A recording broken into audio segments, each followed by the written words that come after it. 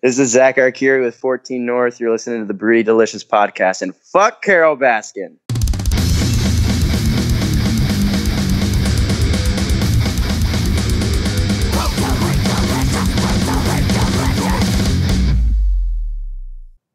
Hey. Zach. I tell him you fucked up on the time schedule and we called him late. Hey, Zach, you know he's lying, right? I'm ready. I'm ready to interview you guys, and we get on the line, and we have Swedish accents, and I'm like, there's no way these fucking people are from Florida. Hey, you never know. Yeah. Well, sometimes you do when Bruce is running the controls. Yeah, we're not from Sweden. Yeah. No, and I'm all over the place today, so I apologize, but thanks for being patient. No, all good, man. No worries. So if you were going to give the boardroom pitch, if somebody who doesn't know anything about 14 North, could you give us a 2-sentence boardroom pitch? Yeah, 14 North is I guess you could say we're kind of like a hard rock band from Jacksonville Beach, Florida. We started up in about 2016, and the project actually started in my garage on 14th Avenue North in Jacksonville Beach. So that's kind of how we got our name, and ventured into the studio of Damon Starkey and started recording in probably around 2017, and we're just now getting our first album out there to you guys. Awesome. That was a beautiful two-sentence pitch. I liked it. So that gets the point across. When you guys how are you guys dealing with this quarantine? I mean, obviously everybody is, on lockdown, so you're not able to get out there and play. Are you doing anything different to keep in contact with your fans? We're just trying to really utilize social media right now. That's really the only thing you can do. And, it's just super weird times, man. The vibe outside is just off. Everything feels weird. I haven't even seen the rest of the guys in the band. Everyone else is, staying inside and distancing themselves, and just really weird times, man. Yeah. Okay. I mean, I've never seen anything like this. And Bruce is almost 100. He hasn't either. So that's right. I'm close to 100. So you must have been a baby the last time this happened. Yeah. Yes, exactly. Right. I was just a teenager. When you guys are you taking advantage of this downtime to do any writing? I'm always writing. So yeah, I've got a lot of time on my hands right now. I'm sitting on the couch with a guitar next to me, and when I'm sitting at home, I don't really like to watch TV during the day or anything. So if I'm not messing around outside, I've got the guitar in my hand, and I know the rest of the guys are kind of like that too. But like I said, I haven't even seen them, and we're distancing, and but yeah, I've come up with some pretty cool stuff. At least I think it's kind of cool. Cool. It's always up to the other band members, right? You're like, I got this great song, and they're like, that's terrible. That kind of sucks. Dude. Yeah. That's really good. How about if we completely rewrite it? Yeah. Yeah. What if we changed everything? Yeah. Do you when you guys are writing, are you guys like in a real world without a quarantine? Are you writing like everybody in the same room together and bouncing things off each other? Or are you guys emailing riffs and taking advantage of technology? Yeah, we definitely take advantage of technology. A lot of how we wrote the first album was I'd come up with a guitar riff, or somebody else would come up with a guitar riff, send it to each other, and I'd record it in my home studio, and we'd just kind of demo it. And once I got something together, I would call the guys over and be like, all right, let's collaborate on this, and kind of each of us put our own touch on it. So yeah, we all co-write together, and that's basically our writing process. Yeah, we definitely utilize the email and voice memos and little recordings and stuff like that on our phone, and kind of bounce ideas off each other. Right. Okay. Amazing time to be a musician. You say home studio. What DAW are you running? I use Reaper. Oh, cool. Yeah, it's super easy to use. It's free, so that's nice. Yeah. No. Do you do all the? Go ahead. Sorry. No, go ahead. Do you do all the mixing and producing yourself, or do you have somebody else do that for you? I mean, I just do like basic mixing, just for like our, demo purposes and kind of like, pre-production kind of stuff before we actually go into a studio. Okay. Cool. When you're writing, are you writing like the songs for the song's sake, or are you writing songs like how they would come about in a live setting? Like this part would be great live, or is that not even an issue? I mean, sometimes I don't really tend to focus on that. Sometimes I'll be like, all right, well, let's write something with a lot of energy, something we can really get a crowd going with, but not really so much focused on like certain parts in a song that would be cool live. We kind of just write how we feel and what we like. Okay. And so I got one more on the writing, and then I'll leave it to Chris. But when you're writing, is there a message or something you want your fans to take away from after listening to a 14 North record or song? Yeah, definitely. There's definitely a strong message to our lyrics.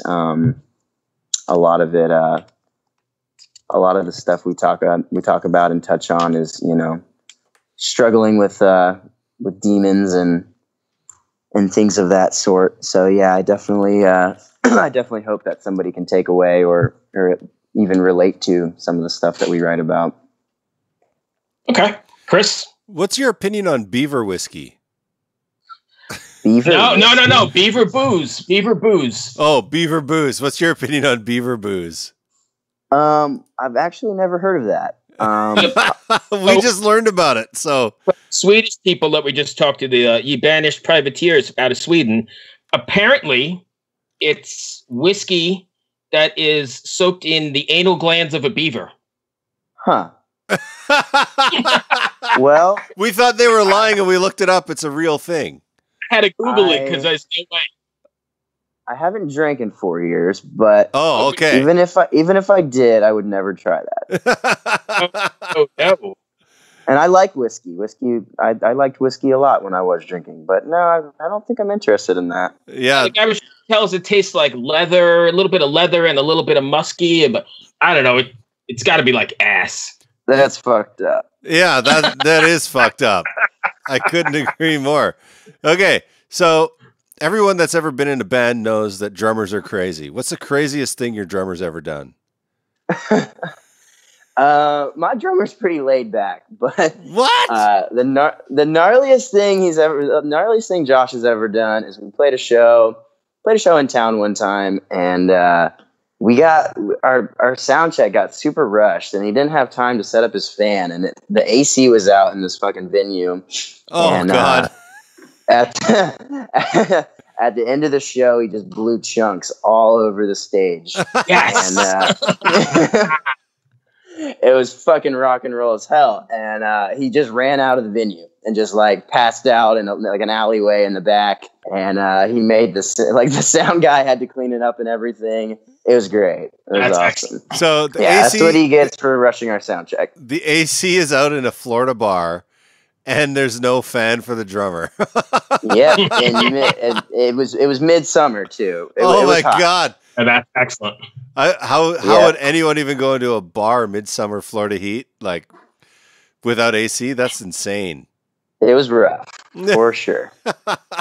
There was no social distancing there. Everyone's sweat was all over everybody. Yeah, no, there was sweat flying all over the place.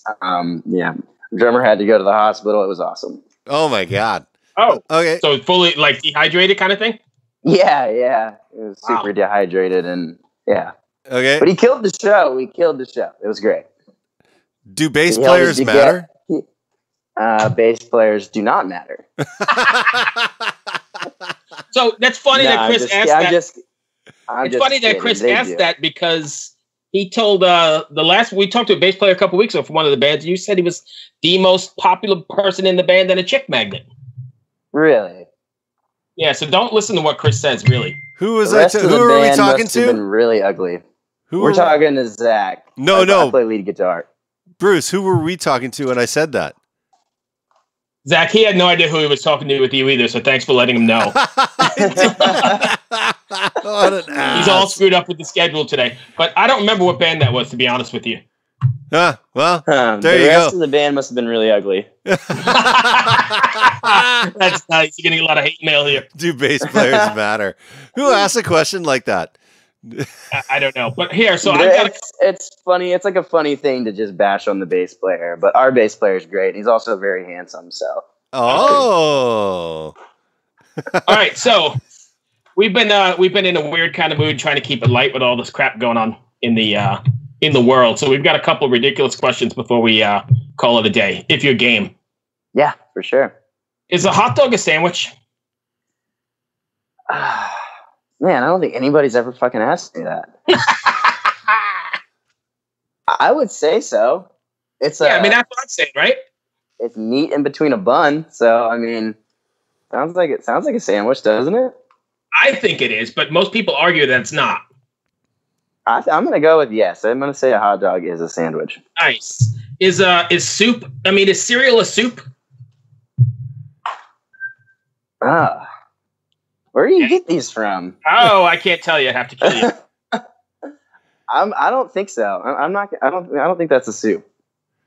See, I would say it has to be, right? Because, oh, hey, there's my phone again. I would say it has to be because what's the difference? Soup is just a liquid with stuff in it, right? Yeah, I guess so.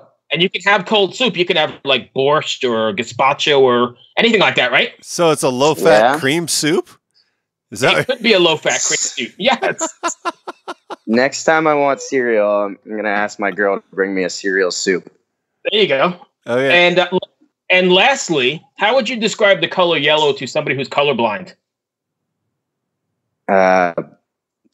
Bright.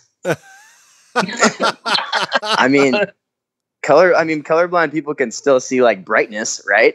I would think they could see shades. Yeah, probably. Yeah. So, I mean, bright and fuck, I don't know.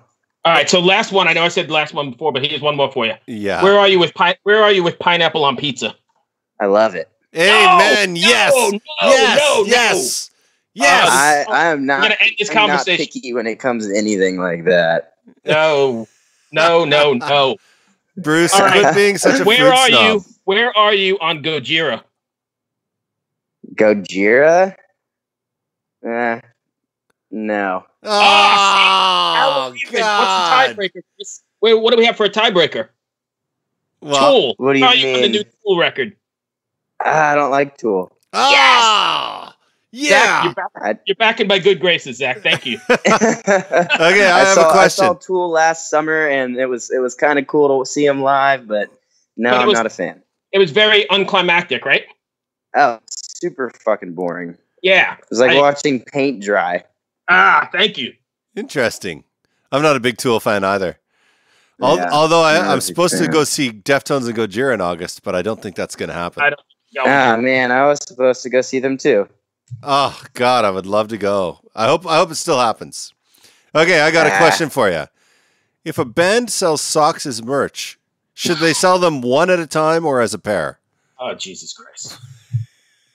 I mean, it'd probably be more profitable to sell them one at a time, but I would definitely hook them up with a pair. Zach, I'm sorry this has totally gone down the dumper, and it's probably unlike any interview you've done. I'm sitting here at home, bored out of my mind. This is great. Let's keep going.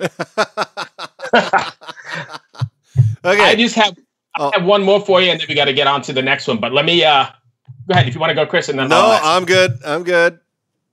So we've had other bands do this today, and I'm just going to hit you with it, and maybe you're game or not. What's your favorite animal, and can you make the sound that it makes?